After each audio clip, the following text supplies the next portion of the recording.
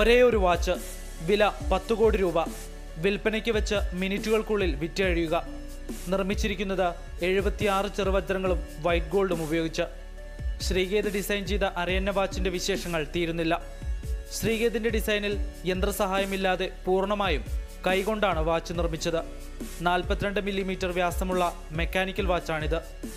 വാച്ചിനുള്ളിലെ മനോഹരമായ അരയന്ന രൂപവും ചുറ്റുമുള്ള ആവരണവും വജ്രത്തിലും വൈറ്റ് ഗോൾഡിലുമായി ഒരുക്കിയിരിക്കുന്നു. ജനീവയിലെ പ്രമുഖ വാച്ച് നിർമ്മാണ കമ്പനിയായ വെസ്റ്റേൺ കോൺസ്റ്റന്റൈനു വേണ്ടിയാണ് തോപ്പുംപടി സ്വദേശിയായ ശ്രീകേത് വാച്ച് ഡിസൈൻ ചെയ്തത്. അരയന്ന വാച്ച് ഇഷ്ടമായതോടെ കമ്പനി ഇത് ഹോങ്കോങ്ങിൽ പ്രദർശനത്തിന് വെച്ചു. വാച്ച് വിറ്റുപോയത് 10 കോടി രൂപയ്ക്കും. ഫൈൻ ക്വാളിറ്റി ഡയമണ്ട്സും പിന്നെ പല പല ടെക്നീക്സുകളും, അത് യൂറോപ്പിലുള്ള ടെക്നീക്സുകളാണ്.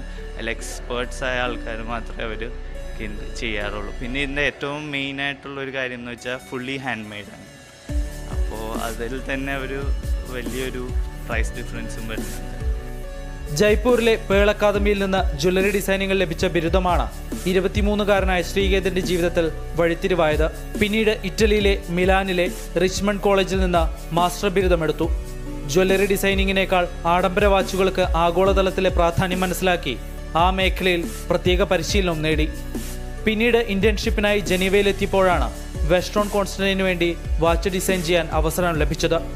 250 വർഷം പഴക്കമുള്ള വാച്ച് കമ്പനിയാണ് വെസ്റ്റേൺ കോൺസ്റ്റന്റൈൻ.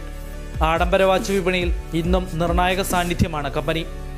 എന്തായാലും ശ്രീകേതിന്റെ ലക്ഷ്യം സ്വന്തമായി ഒരു ഡിസൈനിങ് സ്ഥാപനമാണ്. കോടികൾ മറിയുന്ന ആഡംബര വാച്ച് വിപണിയിൽ വൻ ശമ്പള വാഗ്ദാനങ്ങൾ നിരസിച്ച് സ്വന്തം സ്ഥാപനമെന്ന സ്വപ്നവുമായി മുന്നോട്ടു പോകുന്ന ശ്രീകേതിന്റെ ജീവിതകഥ കേരളത്തിലെ യുവതലമുറയിൽ നിന്നുള്ള ഒരു നല്ല വാർത്തയാണ്. അഭിലാഷ് ഗോപിനാഥൻ, മാതൃഭൂമി ന്യൂസ്, കൊച്ചി.